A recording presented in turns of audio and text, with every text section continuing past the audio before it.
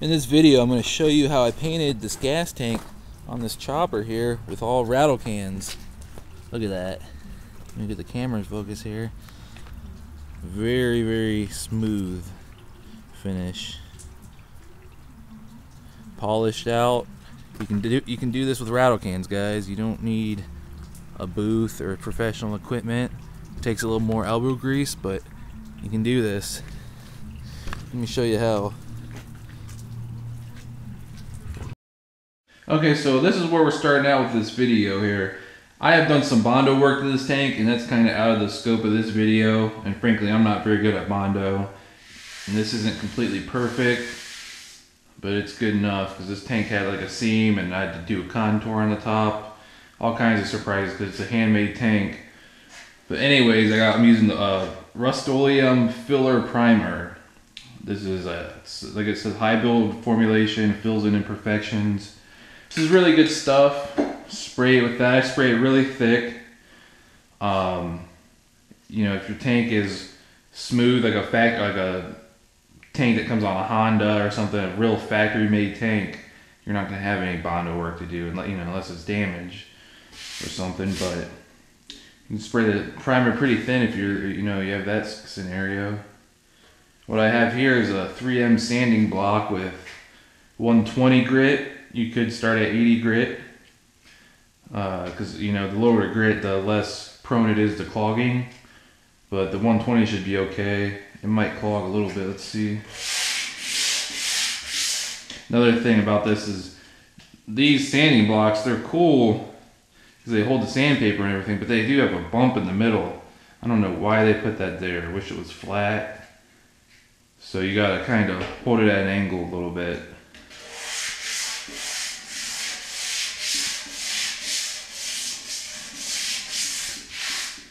So now I got my primer sprayed on here. I'm just trying to level it out a little bit, and you can see the sandpaper is clogging up, which isn't good. I could have started at lower grit, I guess. Just kind of smoothing out my primer.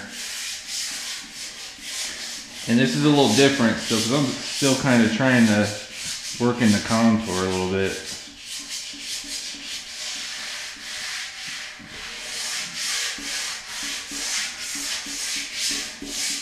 I actually had a couple little dings that I was really trying to fill in with the primer, actually, that I didn't want to bust out any more Bondo. A couple little, they're almost gone by now. This is actually my second coat of primer. I'm starting here.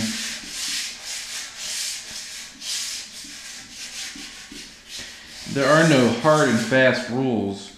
Wow, this sandpaper clogs up. There are really no hard and fast rules for this. I'm just starting to level this out a little bit, and then I'll take it up to like 180. If I had like 320 or something, I would do that, but it'll be okay because we can spray the color on top of this, and then level that out with like 800 wet sanded. So that's what we'll do. All right, so I'm gonna freehand this with the 120. Now, one thing about hand sand is, if you go this way, think about it, you're putting pressure down with your fingers and you actually put grooves in it. So if you're gonna hand sand, always go this direction so you're not putting like grooves where your fingers are putting pressure. And don't even put that much pressure. Just let the sandpaper do the work.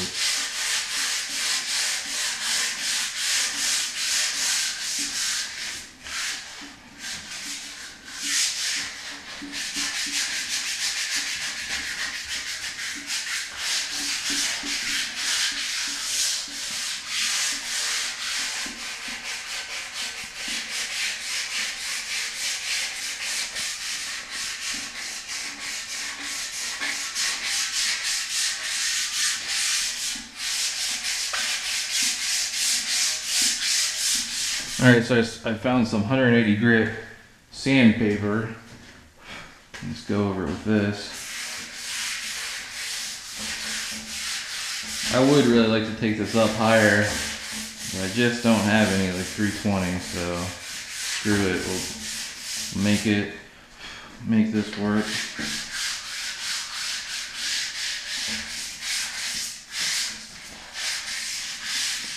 And you can see I went through the primer here in one spot. Apparently that was a high spot. And I'm fine with that, especially because the spray paint I'm using is supposed to have a primer in it. So I'm not worried about it at all.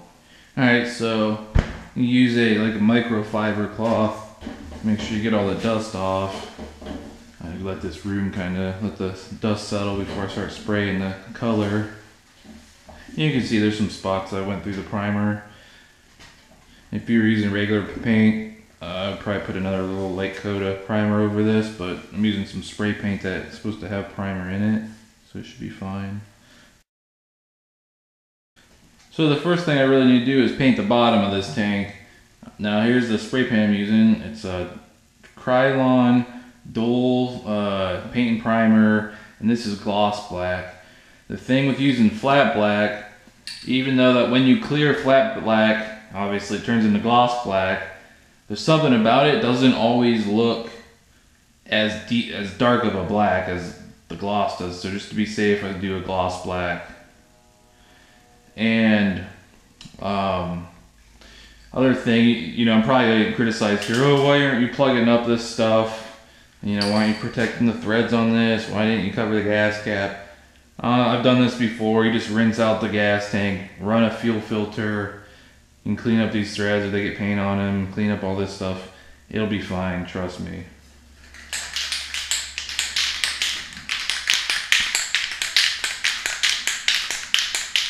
And the unfortunate part about this is I'm gonna get overspray on the important part, because nobody's gonna see the bottom of the tank. This is really just for protection, just to make it match,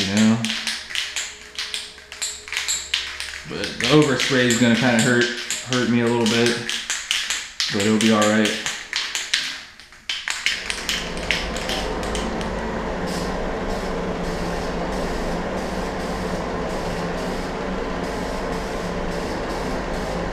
I'm going to try avoiding overspray by angling the can. See, that's what happens.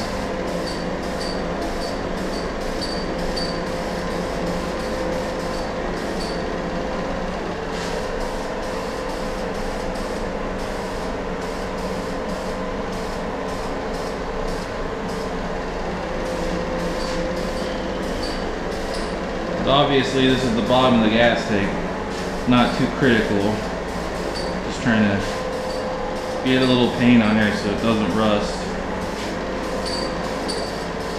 and one coat will definitely be enough.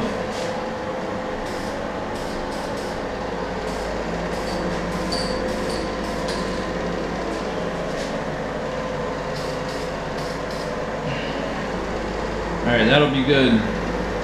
So off camera, I kind of took my 180 grit and kind of just went over this a little bit where we got some overspray because it put a real heavy texture on there. I'm just going to try to get rid of any dust that was remaining on here. And we're going to be dealing with some texture regardless coming out of the spray gun, the spray paint rattle can. And that's really the whole key here, is we got to smooth that out through wet sanding. Alright, so you don't want to put this on super heavy.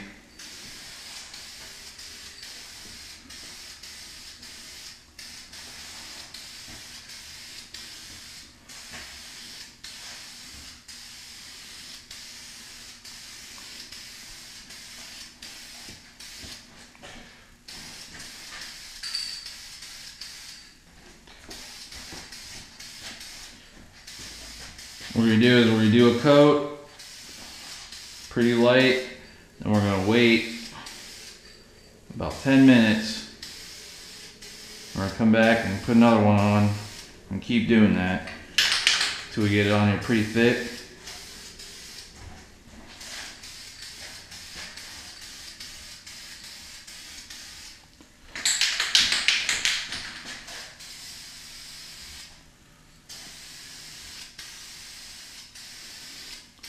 Now unfortunately you can see the marks coming through from from the primer, the scratch marks. We're gonna have to wet sand that out. Now, my advice to you is really to go take this up to 300, 320 grit or something with the primer and get rid of those scratch marks. But I'm just gonna show you that I can work with that and I'll be able to get those out.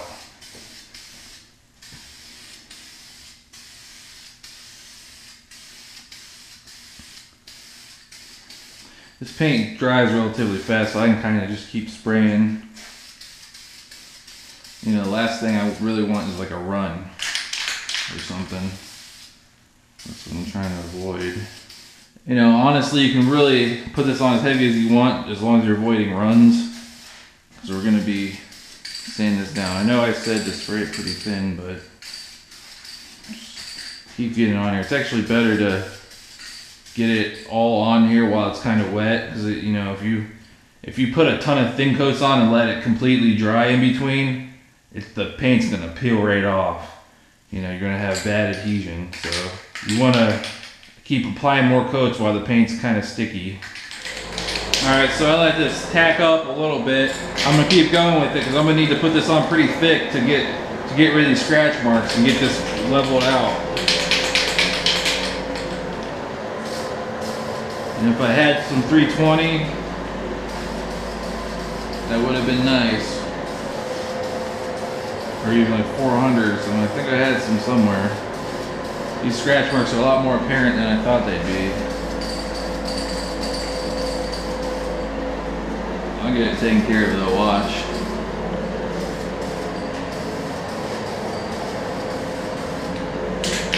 We're absolutely not trying to get this to look glossy right now. That is not the goal. A lot of people will think, you know, the way to get it to look glossy right out of the can is just to spray it on super heavy and then get runs and all kinds of orange peel. That is not the goal at all. That's not what we're trying to do.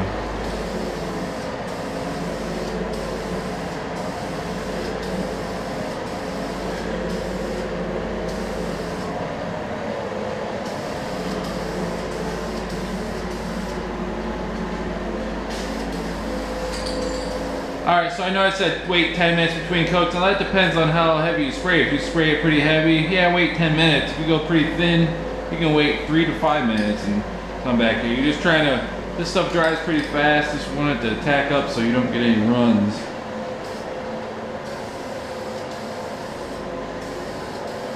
And you can start leaning, once you get comfortable with how it sprays, you can start leaning into it a little bit more and start spraying a little thicker like I am. I'm going to still treat this like primer, essentially. Unfortunately, I got to wait longer for this to dry before I can start sanding it. But I have to treat this like primer still because I got those scratches to deal with. So I'm just trying to get it on pretty thick. Alright, so I pretty much emptied this whole can on here. Like, I don't know, 8 coats of just waiting, you know, 3 or 5 minutes between the coats, going, laying it on pretty heavy. See down here, you can see we got some real big orange peel going on. And that's perfectly fine. I got some stuff in the paint. Don't worry about that at this point. It doesn't even matter if you get some stuff in the paint. I'm going to show you how to deal with that. So the only real unfortunate part about this is I've got to let this set up before I can start wet sanding it or doing anything. That's going to take, I mean, that's 5 hours at the minimum. I'm going to wait at least 8 to be safe with this stuff, especially how thick I put it on. So that's the only real bummer, you know. If you expect this to be a one-day project, it's not going to work because this is, I mean, at the minimum, from primer to having a finished polished paint job with rattle cans, it's at the minimum you're looking at 3 days, and that's, you know, just a wait time waiting for stuff to dry enough to work with it.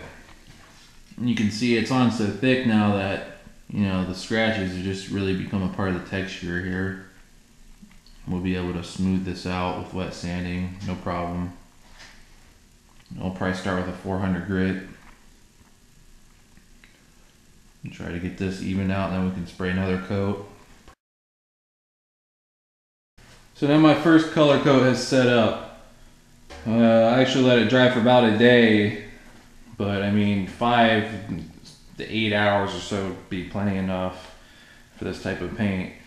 Now I'm going to color sand this, well, wet sand it with 400 grit.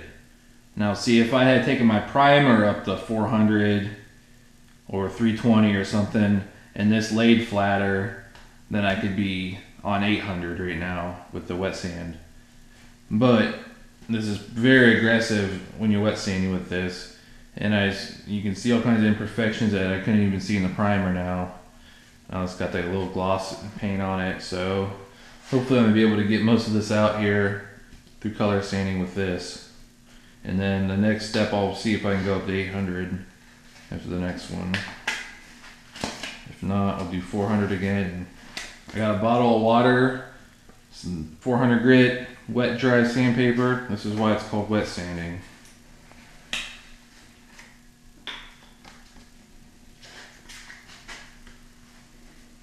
Get my paper nice and wet.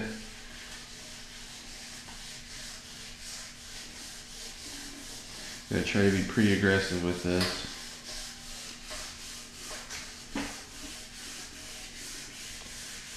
Now right now I'm thinking, wish I would have did a better job with the primer. When you feel this, when you feel your wet sandpaper stick, give it a little bit more water, because that means it's gonna cut real hard.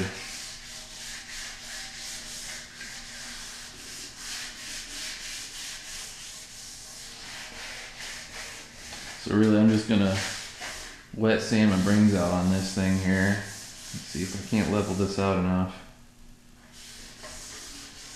Your scenario, if you prep your primer better than I did, you won't have to have sprayed as heavy of a coat on here, and you won't have to do as much wet sanding.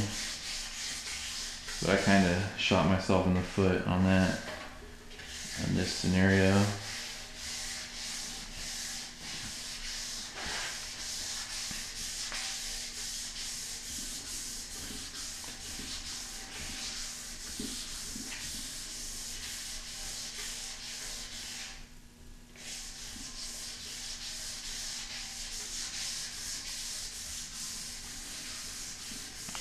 And the thing, you know, the reason for wet sanding at this point, besides dry sanding, is, you know, you're going to clog up your sandpaper real fast if you try to dry sand this. With this can go forever with this piece here, wet. I'm letting it grab pretty hard here because it's cutting pretty hard. Cool with me. I'm trying to remove the lock.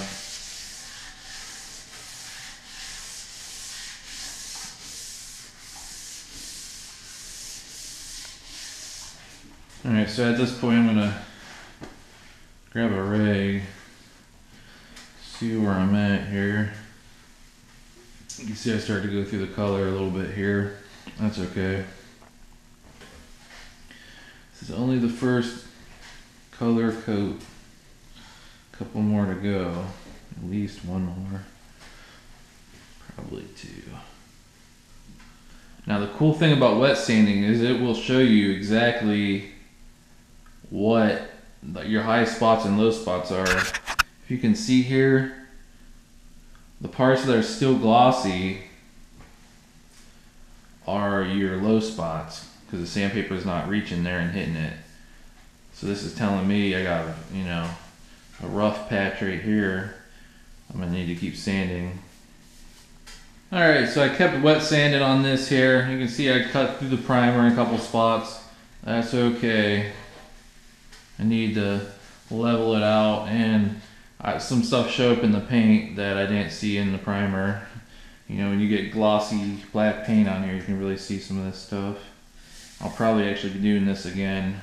Hopefully not down through the primer, but another color sand.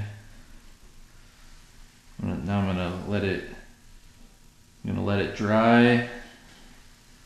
I'm gonna do another coat right on top of the 400. Like I said, like I've been telling you, if you had prepped it better with the primer, didn't do a hack job with the primer like I just did, then you could skip to 800 grit already and been a little further ahead.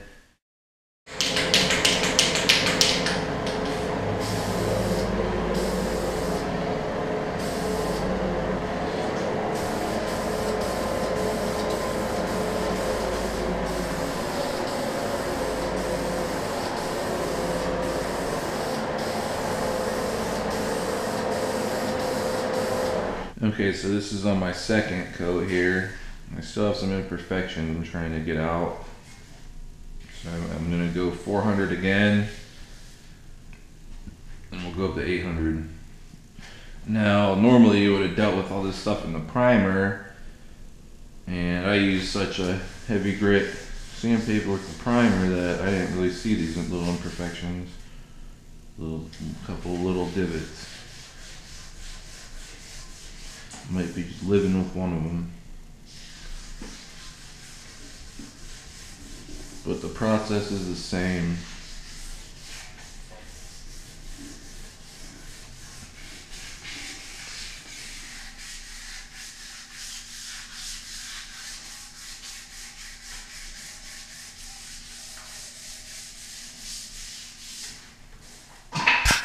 Alright, so I got it wet sanded down again. You see I went through to the primer again.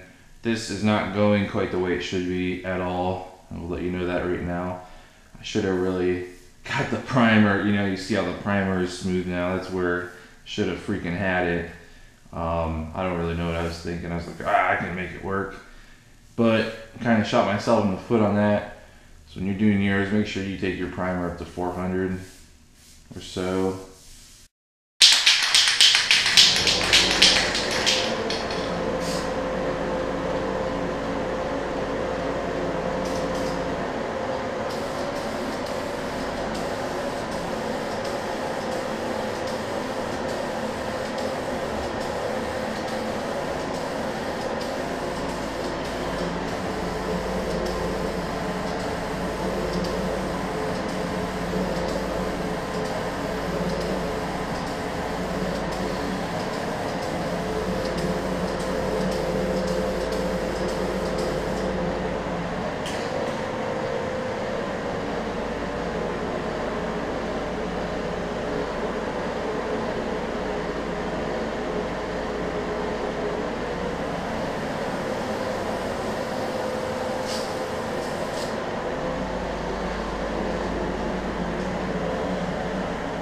Okay, so at this point I'm ready to take this up to 800 grit, finally. If you had prepped the primer better than I have, you would have been able to go straight to 800 probably, right on your first color coat.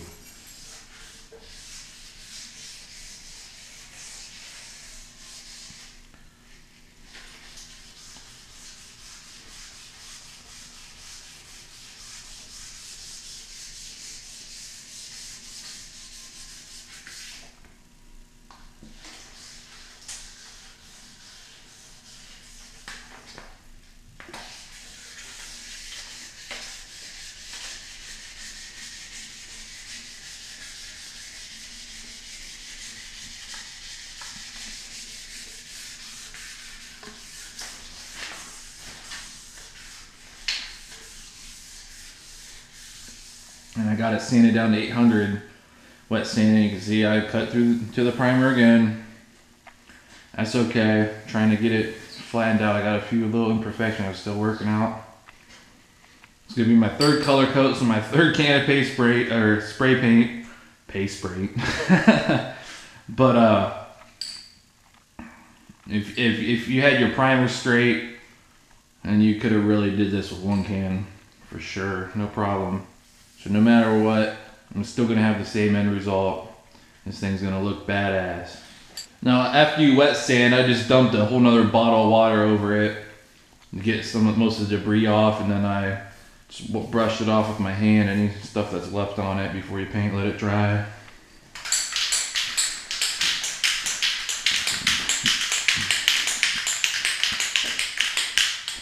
What I'm gonna do after this is, after this coat, I'm gonna wet sand with 1000.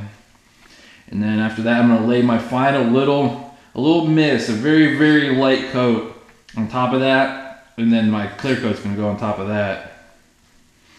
Now the thing is if you wet sand your color up to, say, you know, 1000, 1500, and it'll look dull like this, you can actually clear coat right over that, as long as you get most of the scratches out, and it'll go straight back to the way, you know, it should look. But I do like to spray a coat, a thin coat before the primer, even though it may not be perfectly flat. We'll then flatten the clear coat on top of that.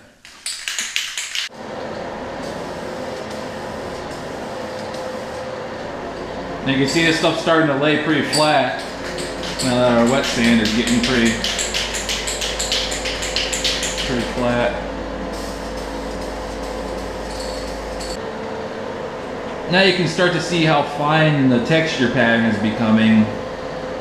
And that's good. Now even though this doesn't look glossy, this is laying flatter. And that's what we want.